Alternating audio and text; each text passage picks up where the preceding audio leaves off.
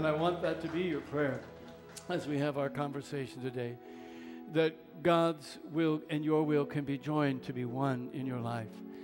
Because I know that's how together we create an absolutely amazing life. When we link up our desire with the same desire that comes from the center of the Creator of the universe. We're talking today about the way in three parts beginning today, how we can set an intention to create among ourselves and within our own life the most amazing 2014 ever. And it all begins with our intention, because there is huge power in the thoughts that we hold, the creative thoughts we hold for the life that we want to see in 2014.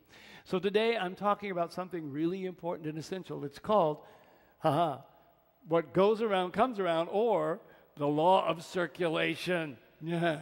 Now there's a little electronical symbol up there because it's very similar to what we know in science as Ohm's law. My very first love as a child and growing up was science. And I love it that Unity has absolutely no argument with science whatsoever. Unity completely embraces science, and it understands all scientific discovery as part of the way as we as human beings are learning about the universe that God created. And there is no conflict between what science knows and Unity knows. As a matter of fact, they are exactly the same. Now, Ohm's law is a scientific law based on electricity and the movement of electricity. So those of you that are not scientific geeks, I want you to take a big, deep breath. You're going to come away today, knowing a little bit of physics and a little bit of electricity and a little electronics. And how cool is that? Ohm is a German fellow. His name was George Ohm. And he published his law in 1827, a long time ago. And it's a basic law of electronics. Essentially, there is Dr. Ohm right there. Eventually, it says, the amount of current in a circuit depends on the amount of voltage available and the amount of resistance in the circuit. Well, isn't that fantastic? Does that make perfect spiritual sense? It does. If we translate, the little symbol on the side is the electronic definition of Ohm's law. Now, if you imagine that current, which is by the letter I on the top, represents that manifestation of the energy of life that's in us. It's the way you feel when you're in the flow of life. It's that zazz, that pizzazz you have in life, that current in your life. So I want you to think about the current and the amount of energy that you are expressing and exuding. Voltage means, in this formula, the energy of God, the amount of energy that's available. So I want you to think for a moment. How much voltage is there available to you? What, 10% maybe? If you've been really good, maybe 15? Oh, what? All of it? You think all of God's energy is available to you? You're so right. You're really smart. Absolutely right. All of the energy of the universe is constantly available to us. The voltage is all available to everyone. Resistance... That's us. We're the resistors. I'll talk about that in a minute. Wattage is the W represent. It's called wattage. It's like lost electricity. I call it wasted electricity. I spend a lot of time wasting my energy on certain things. So let's look at his law again.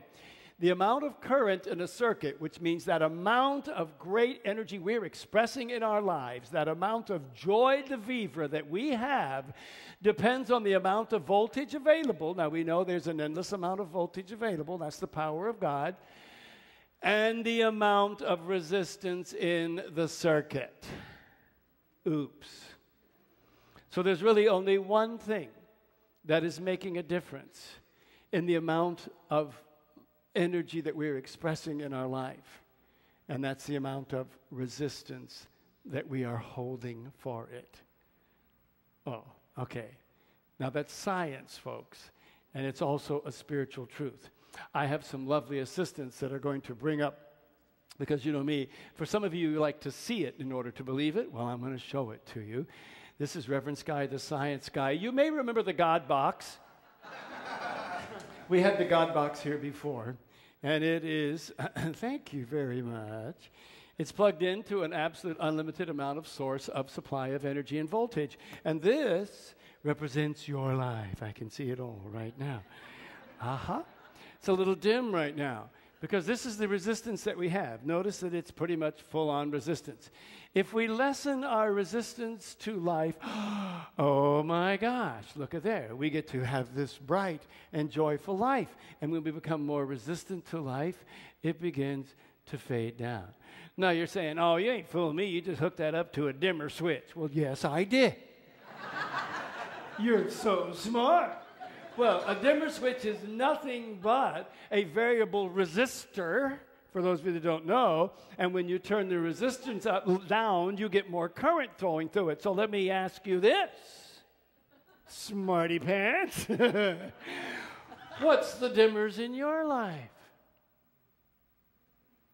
Where's the resistance you have? Where is it that you are turning down that endless flow of love and life to express in yourself? If we're all connected to it, if we all have an absolute abundant source of energy, why isn't all of our light looking like this? Instead of sometimes it's like this. It's because of this. And that's in us. It would be really nice to elbow the person next to you and say, well, it's their fault. It's their resistor. I'm sorry. The circuit is in you, and it's us. It's our resistance. Now, frequently, thank you, Vanna, that resistance has to do with change. Oh, no, you're not going to talk about that? No, I'm not. I'm going to talk about this instead. My dad used to have one of these, only it was about 10 times bigger when I was growing up. Some of you may know what this is. It's an ohm meter. Can you believe it? See, I'm not making any of this up. I want you to know this is real science. This is a meter that is used to measure resistance. If I take these two things and put them together, the needle goes all the way going, no resistance. And if I put one on each side of my mouth, there's a little bit of resistance. How cool would it be if we had a spiritual ohm meter where I could say, here, sir, hold on to this. Now hold on to the other side. You have about 50 watts of prayer you need to do. Yes, sir. Wouldn't that be great if we just had something we could plug ourselves into and say, how resistant am I to the will of God? Let's see. Oh, wow, I'm really resistant. You do have such a meter. We just haven't looked at it. And you know what that meter is? It's your life. It's your life. If your life is not shining, if your life is not filled with brightness, if your life is not filled with that flow of God's love and energy through it, then there's your own meter. Something's resistant. Now, I'm not here to tell you what that is. That's other preachers' jobs, not mine. They'll be the ones to do that. But I will be the ones to encourage you to keep looking and seeing what that is. It's important to know, this is Dr. Ernest Holmes. He's the founder of a church called Religious Science, which is just like Unity. He said that when the law of circulation is retarded, stagnation results. It's only when we allow the divine current to flow through us, in and out, we really express life. The law of giving and receiving is definite. It's just what I've been saying. Only when we lower our resistance so that energy of God can flow through us in every single aspect of our being, then the light grows. Okay? We'll talk a minute about why we don't do that. We are the circuit controllers. What did the poem say? Who is the master of my soul, the captain of my soul? It's me. That's why I chose that poem for you today. In the book of Proverbs, the great wise Solomon said, for as he thinketh in his heart, so is he. Talking about what we think is the life we manifest. And Jesus said it this way, give away your life. You'll find the life given back, but not merely given back. Given back with a bonus and a blessing. Giving, not getting is the way. Generosity begets generosity. See, our resistance is generally to hold on to things. That's our general resistance. We hold on because of fear. That fear is usually that there's not enough now of anything, and there's definitely probably not going to be enough tomorrow. Now, that enough can be anything. It can be, I'm going to hold on to love, because there's not enough love right now in my life, and there may not be enough love tomorrow. I'm going to hold on to money because I don't have nearly enough money now, and there may not be enough money tomorrow. Or I'm going to hold on to this because whatever it is, we're holding on to it. And the holding on is the resistance. Because it's trying to flow through, and we're grabbing onto it, going, no, don't flow, just stay right here with me. And it doesn't work that way. If it doesn't flow through us, it's not going to go up there and hit the light bulb and light up our life. It just doesn't work that way. Bruce Lipton is a wonderful scientist. He's the man who wrote the book, The Biology of Belief, an absolutely brilliant man. He said that the nature of the mind is to make coherence of the world, which in other words, it means it has to all make sense for us. So if you have a program that says in your mind, I do not deserve, your brain will not let you generate behavior that contradicts this because its nature says it has to be coherent. This is part of our problem. We've sort of grown up being taught that we don't deserve that flow to go through. We're not good enough.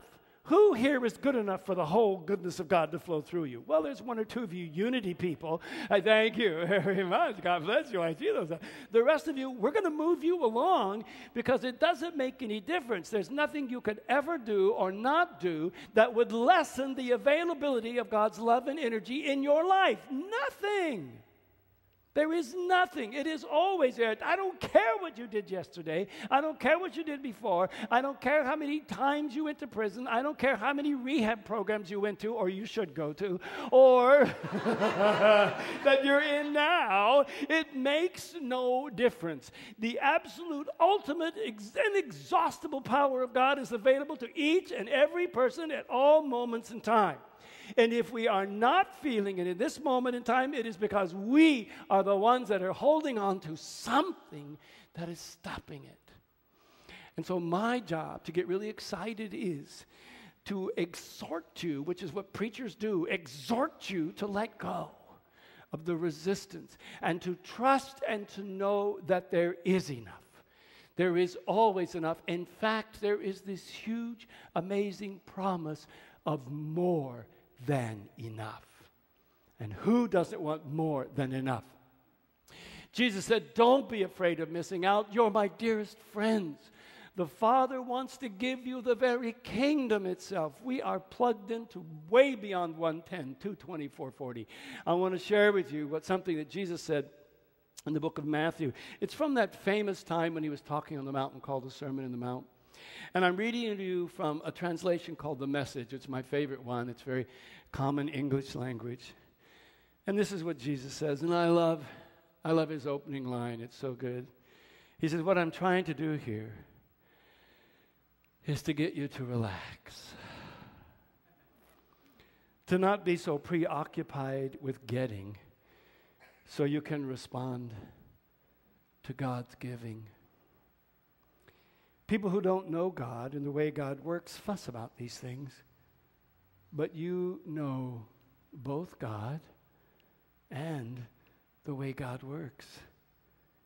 So steep your life in God reality, God initiative, God provisions. Don't worry about missing out.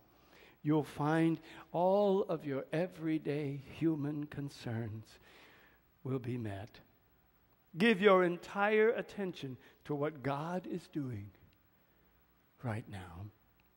And don't get worked up about what may or may not happen tomorrow. God will help you deal with whatever hard things come up when the time comes. What an amazing and beautiful promise for us to let go and to let that energy flow through and light up our life. So I have a very important affirmation for you. Remember, it doesn't matter what you've done. I don't care who you are, where you've been, and God doesn't care. God only wants you to know this. You're very loved. And for you to know that and to claim it. This is part of the oldest hymn I ever learned when I was a child. Anybody else learn it? Na, na, na, na, na, na.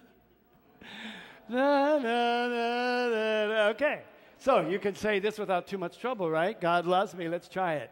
God loves me. Okay, good. Even when things aren't going right, and even when you screw up, even when you hurt people, even when you make a mistake, what do you need to know? God loves me. Okay, good.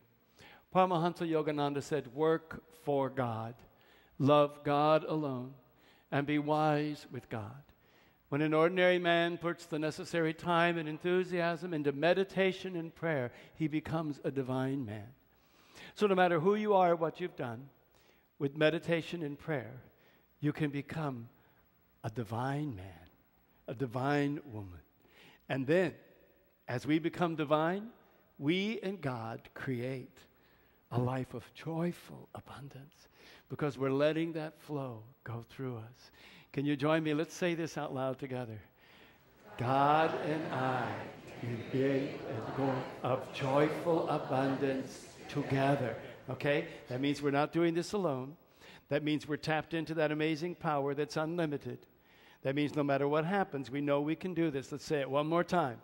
God and I can create a life of joyful abundance together. Good. I want you to know that more than anything else. You and God can create a joyful life of incredible abundance.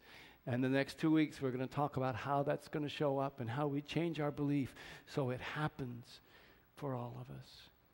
Will you close your eyes with me for just a moment, please? All the real transformation takes place inside, so I invite you to go there now. Go to that place where you and God can meet, where it makes no difference how many times we've messed up, how many times we've forgotten, how many times we've made other kinds of choices. It just doesn't make any difference. This is a place we can always come and always be loved. I want you to be in that place now. This is a place where we can make that commitment. And even if you think, oh, I'm not gonna be able to make it, that's okay. If we forget, we recommit. And if we forget again, we recommit again. And we recommit again.